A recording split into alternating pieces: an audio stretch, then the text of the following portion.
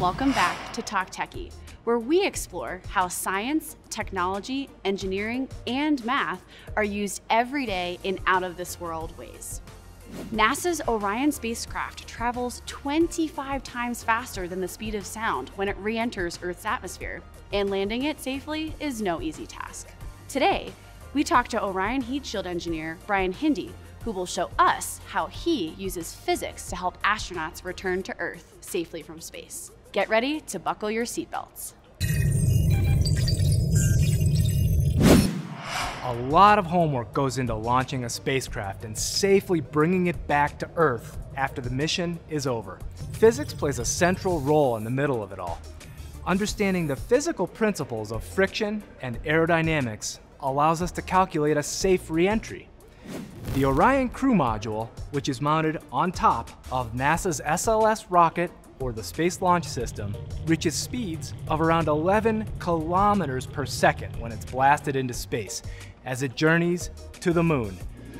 Once Orion completes its mission, it burns its main engine to escape the lunar gravity and come back home.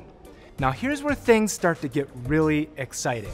As Orion approaches the atmosphere, it's traveling at the same speed as when it broke from Earth's gravity, around 11 kilometers per second.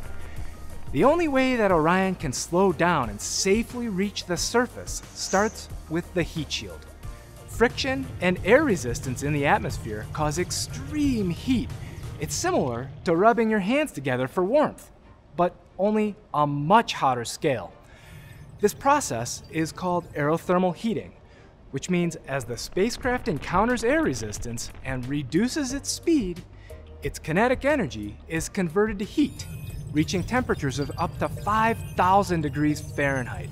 The shape of Orion's heat shield is designed to redirect those extreme temperatures while also slowing it down to a safe speed, which will allow the parachutes to deploy for a soft ocean landing. Our engineers are able to calculate the proper shape and composition of the heat shield using physics and mathematics, including the equation for kinetic energy, or E equals 1/2 mv squared. Here's how that works. E is the kinetic energy, m is the mass, and v is the velocity.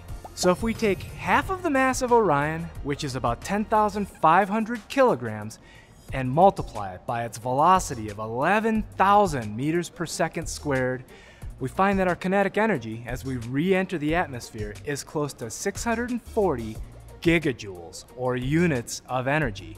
That's about as much energy as an EF3 tornado.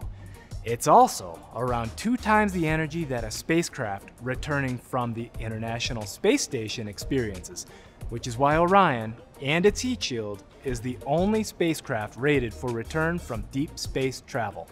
You can now unbuckle your seatbelts.